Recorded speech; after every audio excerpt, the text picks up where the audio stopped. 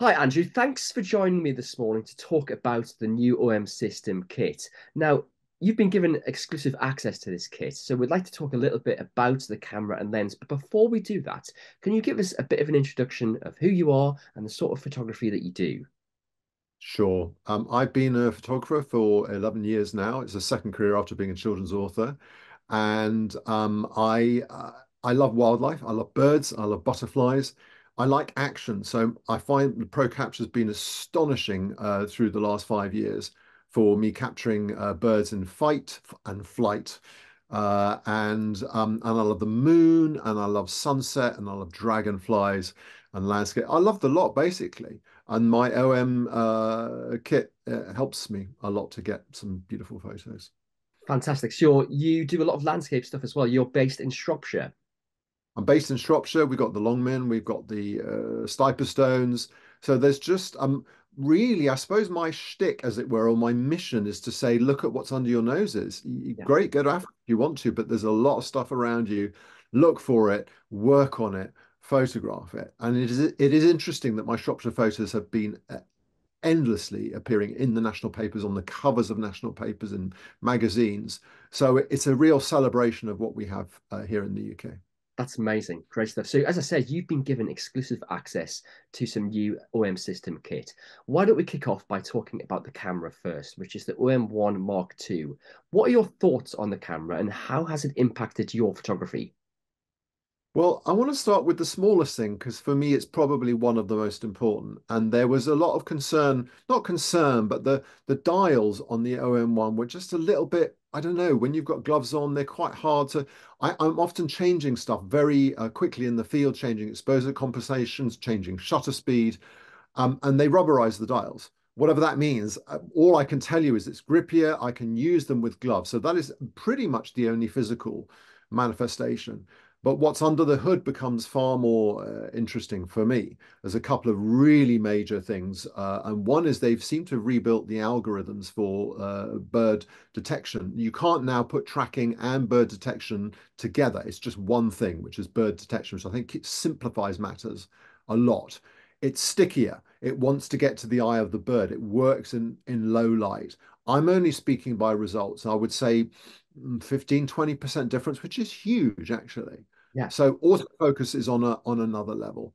Buffer is 2.3 times larger, which helps when you work with Pro Capture, which I do all the time, and you're doing massive bursts of 90 photos at a time. And then the smaller one, which I haven't had a chance to try much very at the moment, is they've got inbuilt graduated digital filter, and and I've played with it. It's really incredible. So I think these for me are significant enough that I'm going to be shooting with these bodies this year. Fantastic. I mean, let's just go back to that first point you mentioned about the rubberized dials. And it seems to me, as an outsider, that this has all come from photographer feedback. It seems that the R&D people at OM System have Yeah. listened to the photographers and made changes that are going to make a real difference out in the field. Yeah, exactly so. And it was a revelation to be out photographing waxwings. Look at the shot with this and with the amazing new lens. And I've got my gloves on because it's freezing. Yeah. And I'm able, and of course, the moment you're shooting up towards the sky, you've got to change exposure compensation. So obviously, I shoot shutter priority. I need to do that very, very fast. And what it feels like, not what it feels like. The evidence to me is it's these things are now easier to manipulate, and I'm really enjoy. I just for me that's quite an important difference. And it's interesting the fact that you mentioned the autofocus is stickier. Has that had a genuine uplift on your hit rate? You're getting more images in focus, and perhaps you're able to capture images that you maybe previously couldn't. My keeper rate is, I mean, people are saying 10-20%, but I would say my keeper rate is actually much higher than that. And there's a couple of interesting things that are going on there. If you look at some of the low light images, like the rainbow bird, where the sunrise is literally refracting through the feathers of a blue tit or a greenfinch, these shots are at -3 to -3.7 exposure comp. I'm shooting in darkness. It's picking the bird up as the bird takes off. What more proof do you want? There's something good going on there. I can't compare it to other systems. They don't shoot other systems, but I can compare it to the OM1, which is already very, very good. And this is with some steroids, possibly. Fantastic. Well, let's talk about the lens now, because obviously OM System have also launched the 150 to 600 mm f5 to 6.3 IS lens. How did you find this lens? Because obviously it offers a huge focal length. So this is the first for micro four thirds. In that sense, I think it is actually groundbreaking. There are other 150-600 lenses out there, but this is with the micro four thirds. It's engineered for micro four thirds, and it's the reach is crazy. People say, "Oh, you shouldn't use equivalents." I'm sorry, it is equivalent, and it's equivalent at the long end of a 1200 mm lens at f6.3, which in anybody's book. And people always worry about the weight of these bigger lenses, and there's a slight weight gain from the 150-400, but I measured it. It's under 200 grams, well under 200 grams. That's not a lot, really. It's No. like 2.1 kilograms or something. So it feels a bit heavier, but I can handhold this all day with no issue. It's the reach. It's the Yes. reach. Then you've got to worry about it because if you've got things far away, you're going to get some diffraction, of course, because you're really pushing the boundaries of physics.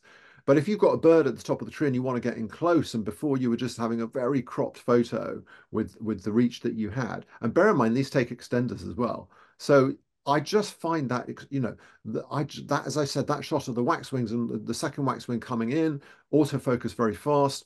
And I'm not needed to crop it that much. And those birds were a long way away.